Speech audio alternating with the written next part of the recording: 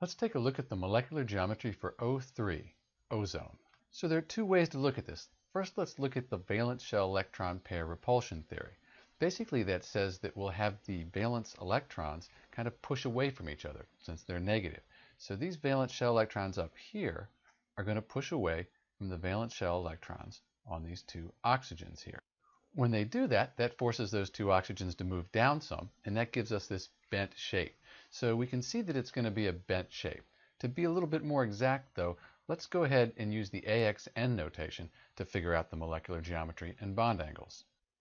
So A will be the central atom, this oxygen right here. X, that's the number of things bonded to that. We have 1, 2, so AX2.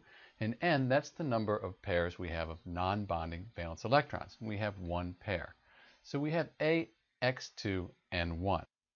You could have memorized what molecular geometry corresponds to AX2 and 1, or you could look it on a table if you're allowed to do that. So here's our table. As we go down, we have AX2, AX3, 4, 5, and here's an AX2N. So that's what we're looking at, right? And that says it's bent with 120 degrees as the bond angle.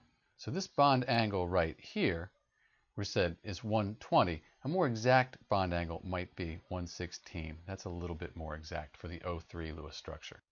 So to recap, we looked at valence shell electron pair repulsion theory to figure out the general shape. And then we checked that with the table and found out the bond angle and molecular geometry that way. So this is Dr. B with the molecular geometry for O3, ozone, and thanks for watching.